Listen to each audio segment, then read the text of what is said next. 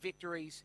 And then the second pick in the market here, Right Way, a winner back here on the 15th of May, and also Marie's Angel, a winner back on the 8th of May. Green light, lure driven, set to go here. Race number 8, the final leg of the quaddie, the Metalworks Open Stakes, set and ready.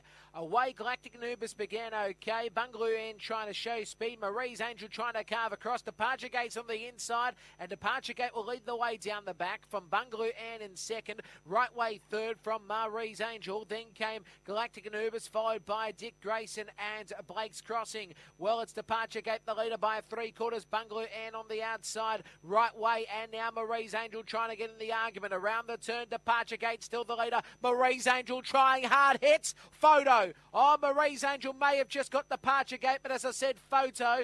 Third spot tied again, Galactic Anubis alongside Right Way. We also had Bungaloo Ann in the argument alongside here Dick Grayson, Blake's Crossing.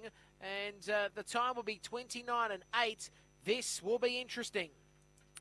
4:45 the first section, 17:05 the second. 29 and 8 around about the trip, and this is a photo. Very, very tight. Be interesting what happens here when it does come up. The 8's going to be given the victory. Marie's Angel has won. Marie's Angel has won the prize. Second will be Departure Gate. So 8-2. And third placing, we're just awaiting for it, the one red in Galactic Anubis. What a fabulous race. Once again, we have seen some close finishes today, and this race was no exception.